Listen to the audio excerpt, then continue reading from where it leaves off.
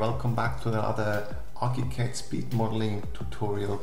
Quick coffee tip. Today I will show you some graphic overrides which you can use for presentations for the client. They actually are very easy to do and look pretty special, I think. Alright, let's go to our document, graphic override combinations. I'll show you quickly. I got a simple unit complex and we just do something with this now. Alright, let's go to documents, graphic override combinations. Alright, what we do is here we create a new one, and the first one I like to create, I call it wall internal and make it 50%, 50% transparent.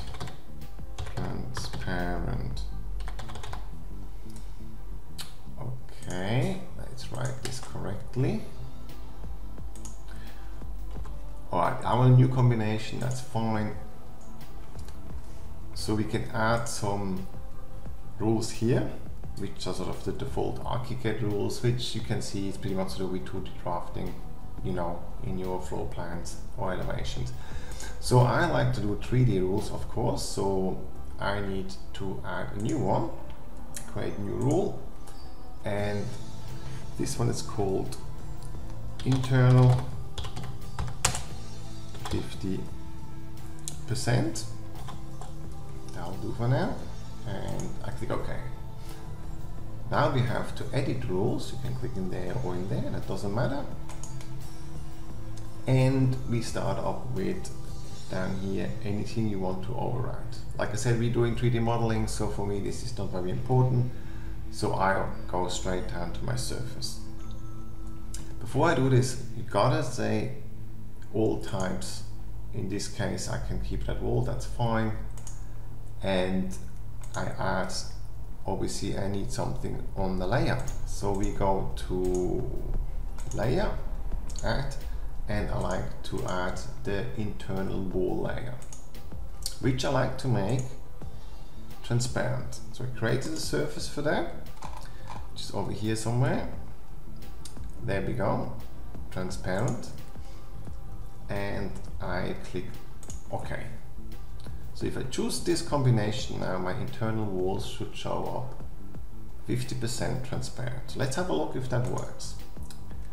Go in there, and you can see you can choose them in here, the overrides. So I start with no override. Let's go and have a quick look. That's just a normal one. And in theory, we should be able to see now, if I override that, the wall's internal should get to 50%. Wall internal 50%. There we go. So you go inside now, and you can see that is very handy, so you can move around the house in the unit a lot more easy, and it will show you the walls transparent. Okay, so that's quite easy. Let's do another quick one with the same with the external walls. I will speed this up for you as this is exactly the same before I do a more complicated one. So let's just have a look. Okay, and there you go. It's already doing it, because I haven't had to choose it. So which is again pretty cool. So you can really move around.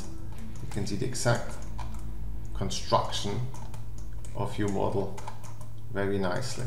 Okay, I'd like to show you another one, which is a transparent roof, but I like to show the transparent roof with the internal walls in red. So that's a little bit different, because you have to create more than one rule for it. So let's go to graphic override combination. We add a new one, and I just call this roof. Okay, and we add a new rule, which I call roof transparent 50%. And I like to add another one, which I call add internal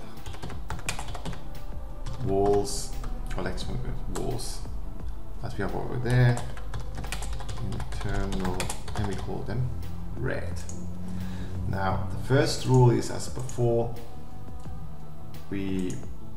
wall types, that's fine, and you add the layer of the roof, which I have a couple, so I have to take two of them. I've got the main roof and another one, which is again down here, this one, and I overwrite this with my 50% transparency. So if I go OK for now and go OK, there's no rule yet, it should only show my roof transparent. There you go. Okay. And while we are at it, you can see I've got the ceiling slab here, which I know on which layer it is. So I would like to add this ceiling slab. I'll show you, if you're not sure what layer, it's very easy, because sometimes you work along and there's lots of layers you're not sure anymore. So what we do is just click on here, you see the ceiling slabs. Now just keep it selected, go into your combination, open this and add this layer to it.